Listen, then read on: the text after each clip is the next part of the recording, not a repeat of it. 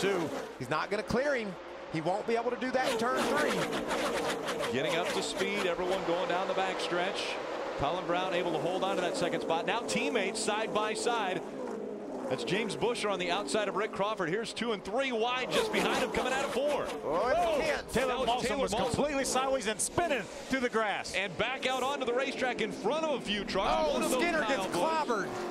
Skinner gets hit hard down into turn 1. On his side is Mike Skinner, back on the wheels now. He got hit very hard. He was I'm okay. He got turned around after Malson spun off 4. I just happened to be watching it. He was sliding backwards, went up in the middle of the racetrack and got clobbered from behind. But we heard him say he's all right. Yeah, that was great news. And that was Mike Skinner himself saying, I'm all right. Adam Alexander. He came on the radio, criticized another driver on the track, and you could hear the tone in his voice. He was okay, but the fierce competitor in him was coming out. And after a wild crash like that, you tip the cap to NASCAR for their safety and how well these trucks are made. And I tell you what, while it's tough on paper to see the point leader have a crazy crash like that, the good news is he's going to walk away. Amazing. Man. And race again in our next race at Dover. They're looking for a little bit disappointed, I'm sure, after coming off the Kansas race with a win, taking over the points lead. And now his night will end early as the red flag has come out here, as they will have to clean up this racetrack. We saw Taylor Malson get sideways just as they were going by our speed camera right on the entrance to the tri-oval. And Skinner was ahead of that.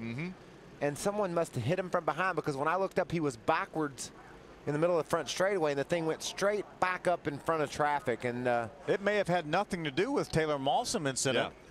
Well, it could have been that Skinner had slowed down. Let's take another look. The caution lights are going to come on, I believe, when Taylor Malson gets sideways. There's Skinner up ahead. See him on the inside of the 13 of Johnny Sauter. Oh, Sauter pinches him a little bit low. Pinches him into the grass. Now watch this. There's a white truck that clobbers him. Watch this. Right there. Very hard hit. Got completely underneath that 5. Hard hit. Is that TJ Bell in the 11 truck? I believe it is. Take another look. There, Skinner was in the grass. Now you see the caution light come on. See the roof flap goes up, and then TJ Bell. Ooh, wow. He had no idea. TJ Bell had no idea that 5 was coming up the racetrack. No, he couldn't. Even if he had it, there wasn't anywhere he could have went. Nothing he could have done. This is real time. The 5 truck on the inside. Skinner gets sideways. Just jumps around with him. You can see he's got his wheels cut to the right, trying to save it from it spinning, and he never got them turned back to the left. And when it got straightened up, you know, it didn't have any way else to go except for into that outside wall. A hard hit by Mike Skinner into the wall, and it was so comforting to hear him say, I'm okay. See, Johnny Sauter had Matt Crafton above him. He moved down to give Matt a little bit more room and then squeezed Mike Skinner down into the grass. I just can't. I'm just so happy Mike's okay. Look at that. That's terrible. That's an unbelievable accident. I tell you what, that shot we just saw, there was a cameraman right next to the catch fence when Skinner got up into it. Look at all this camera work the speed crew's doing. I mean, these shots are incredible. Watch this impact. Look how close the cameraman has this 5 truck zeroed in, and look at TJ Bell. Wham! Wow, that is incredible. Great camera work to capture that action. Look at all the debris flying everywhere. A spring bouncing across down the racetrack on the outside. What an unbelievable ride Mike Skinner just had.